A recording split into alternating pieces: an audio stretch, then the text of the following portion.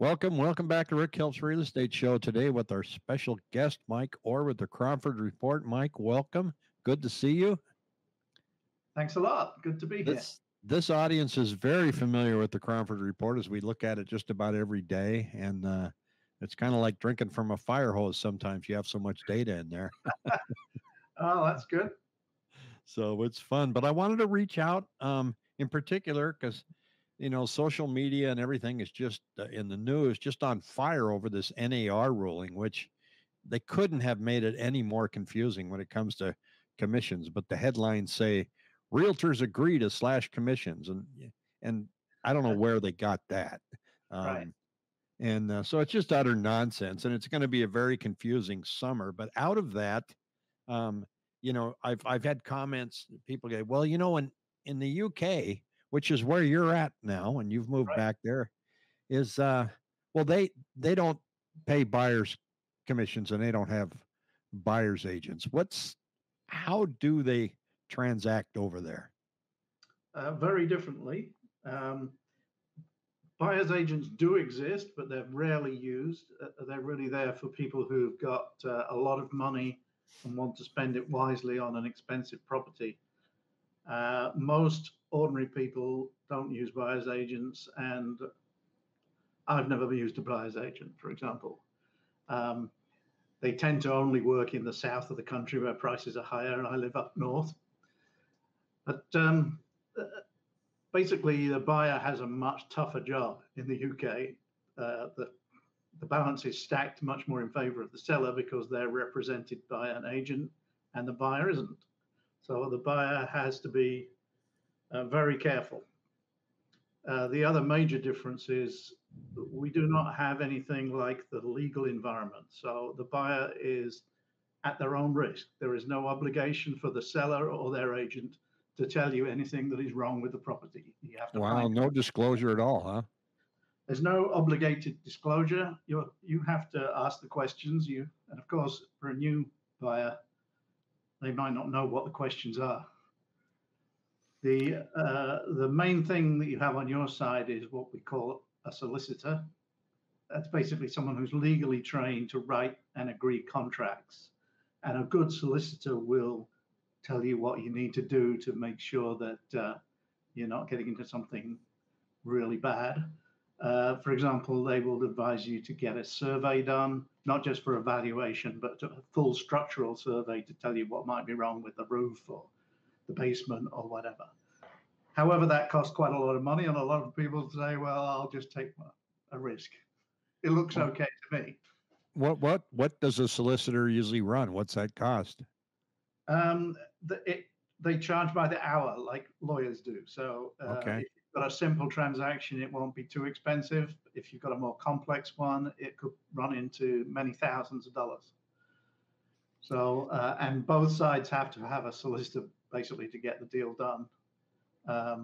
So a lot of the closing fees as such will go to a solicitor instead of going to an agent or to a title company. We don't have title companies. We don't have title insurance. There is, you can insure yourself against specific things.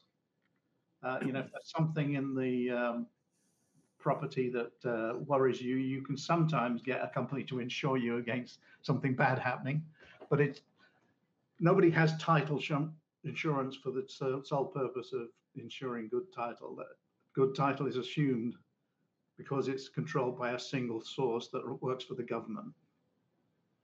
Now, my understanding too, and you pointed out to me, and I saw somebody interviewed last week where when you're listing a house, there isn't a multiple listing service, but there's two, for lack of a better term, web portals out there that you pay to advertise your listing.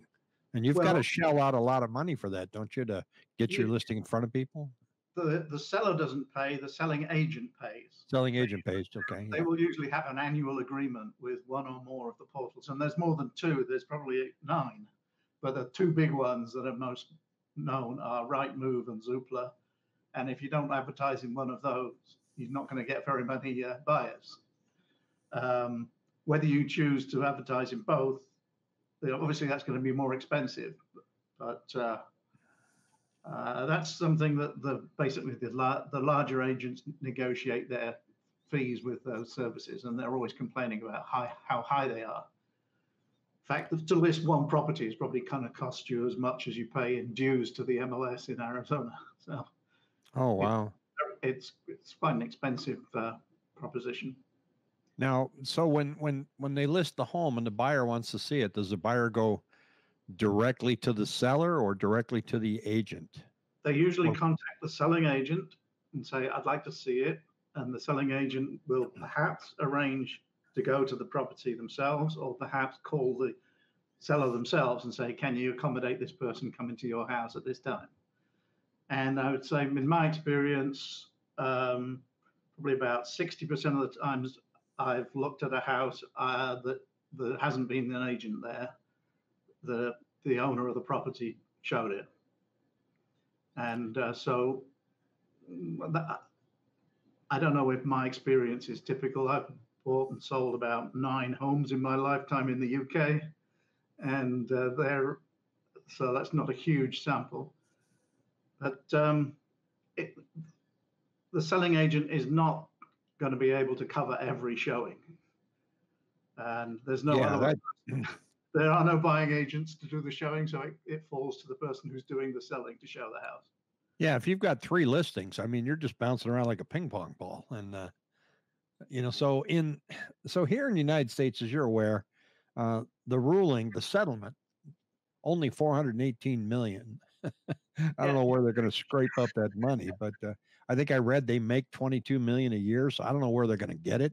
But uh, it's weird, Mike. They said that we can't post a buyer's agent commission on the multiple listing service, but we can put it on our own website.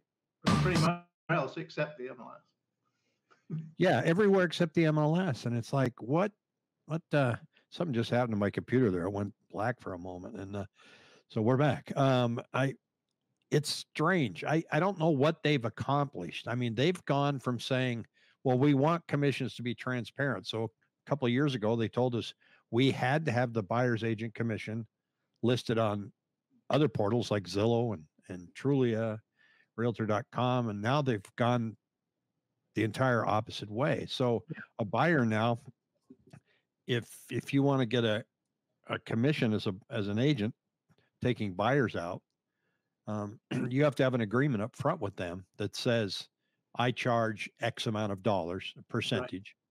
If you're unable to pay that, we will write contracts that ask for the seller to contribute. That just sounds really messy to me. It does to me too. And the other question is, if a buyer is inexperienced and doesn't know how to get a buyer's agent, or is looking at properties without one and decides they want to, who's going to write the contract if they don't have an agent? Well, probably the listing agent, right?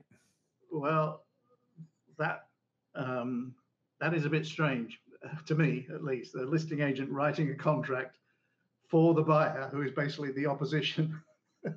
Well, I think you'll see some concierge services kind of pop up. In other words, I'll show you a house for $50. I'll write a contract for 200. Yeah. I'll negotiate your inspections for 300. Stuff like that may happen. But the other thing that's rattling around this little brain of mine is, say I got a young couple that really, really wants this house, and they can't afford to pay me a commission at all. I mean, it used to just be came out of the seller's proceeds. The sellers are not going to mark the price of their house down. No. I mean, the thought that now that you're not paying a buyer's commission out there is going to lower the cost of housing is just foolery. So I think Yeah. if they come to me and they go, Rick, I really like this house. It's in Gilbert and it's everything we look for, and we write an offer that says they're going to pay 2.5% commission or 1% or 2% back to me to handle a transaction, and they say no, well, the buyer's just going to kick me to the curb. And what if we get back to the days where there were 25 different offers for the same house? Maybe the seller is going to pick the one with the lowest commission. Exactly. It's Exactly. in that sort of situation where you're having to show 25 houses to get one purchase, there's actually a lot of work involved for the buyer and their agent, more than Well, somebody. yeah, you mentioned the cost of having a solicitor. It's hourly. Well, realtors don't get paid hourly. When you look at how many times you're in the car, how much gas you're spending, how much time you're on the phone, how many home searches that you're doing every morning. I'm not whining about, you know, how we earn our money, but there's a lot involved in helping a buyer find a home. And I've had buyers before just change their mind and say, "Well, Yeah, Rick, we're going with somebody else." And those agreements don't seem to be very binding. no, and you don't get the money until you succeed. Yeah, You have to put yeah. a lot of So work in up front, and so it's gonna. I think this is gonna make quite a lot of changes, and I'm not quite sure what all those changes are going to be yet. We'll have to wait and see how it works out. well, But it doesn't seem to make the situation for buyers better. It may make situation for sellers better because they're going to keep a bit more of the proceeds, but buyers are going to be in a disadvantage, just like they are in the UK. Definitely in the UK, a buyer is in a much more dangerous position than a seller is. it could go full circle once again as buyers start getting burned and lawsuits start cropping up. They're going to Yeah. have to say, "Well, we got to figure out how to get some fiduciary representation here." But I think for sellers, I mean, I think it lowers the buyer pool. Mm-hmm. You and people are getting kind of funny with it and saying, "Well, I'm just I can't put anything on the MLS, but I'm going to put 2.5 chocolate chip cookies on the countertop in the photos." It shows Yeah, that I'm paying 2.5. So they'll have to figure I'm out a sure way that. that would be against the rules very quickly. Yeah, yeah. Well, there's you can have two trees in the front yard, whatever yeah, they're just trees. Um, so something's going. I've got computer gremlins, but um, so I think it's going to be a very, very confusing summer here. And as I looked around the world on commissions, um, every United States seemed to have had the best system and the most protection for buyers, and it seems like we're just kicking that to the curb here.